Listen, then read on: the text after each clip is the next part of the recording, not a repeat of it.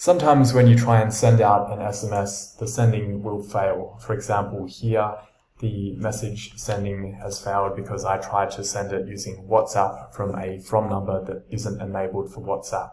If you would like to be notified when a failure like that happens, you can set up a workflow rule that is triggered on a field update of the Smooth Messages module. Because we synchronize all of the changes of status to Smooth Messages, it means that you can simply run a workflow rule like this that will be triggered when status is modified to failed,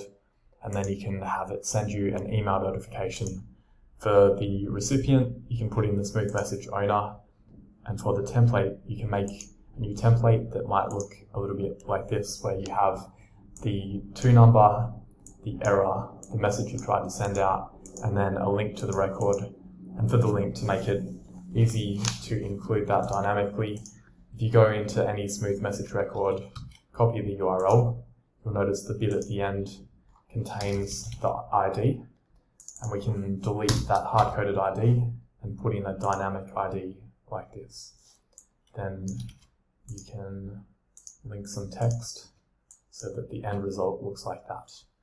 With that combination, you'll be able to be notified via email when sending an SMS failed, and that way you can go and check if there's some problem with the way you've got the workflow rule configured and make appropriate changes.